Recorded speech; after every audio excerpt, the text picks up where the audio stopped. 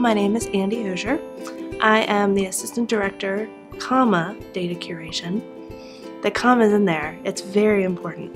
I'm not sure why, but it is. So that was it, right? Name, position, what do I do here? Well, I basically lead a team of crackerjack data managers and data curators.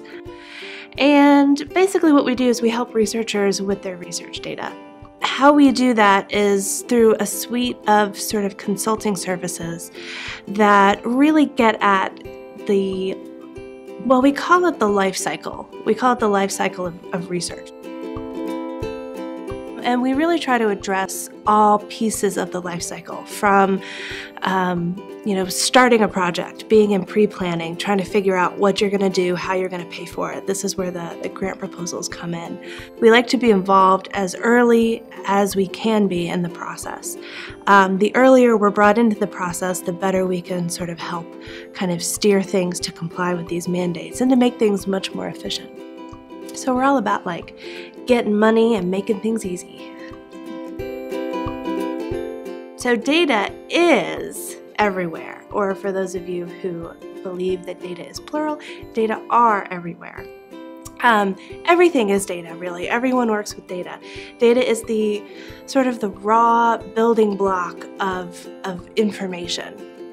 We try to make data usable for people in the long term and usable outside of the original context of research. That's really the key for curation. I mean, if you have a vase or a painting in a museum, what they're providing you is sort of an archival space, a space that keeps the object safe, and they're providing you with as much context of the original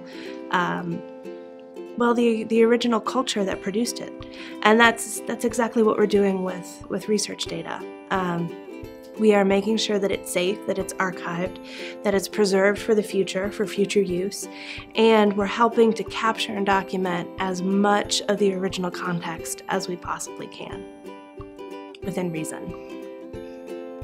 Managing data well is important because that is what we're putting our time into. And I mean, we sort of in the general sense. I mean, the whole point of a university, the whole point of a research program is to spend your time creating new knowledge. And if that knowledge isn't documented, isn't kept, isn't cared for, isn't curated in some way, then it's lost. So one of the projects that my group is working on is in partnership with the Provost's office, we are working to implement Elements, which will be the new faculty activity reporting system.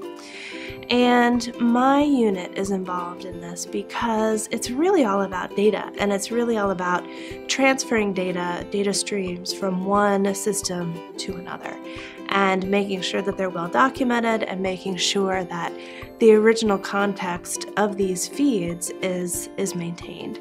The other part of the project that we are particularly interested in is Vivo. So Vivo is an open linked data profiling platform that will be fed data from Elements and other places, and will provide faculty with a profile that can be easily searched and indexed and accessed by people all over the world. It's sort of a researcher networking tool, but one that is maintained with trusted data from university verified sources.